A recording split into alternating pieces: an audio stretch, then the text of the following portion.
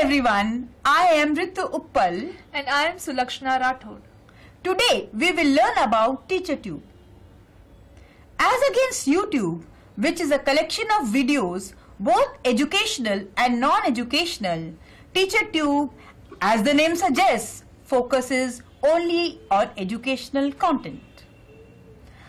Along with videos, TeacherTube also allows viewing, uploading and downloading of documents, audio files, photographs, etc.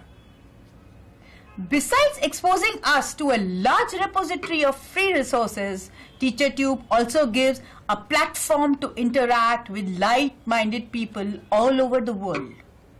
It has features like creation of groups, conducting and attending virtual classrooms, and gaining latest information in education field through TeacherTube blog, etc.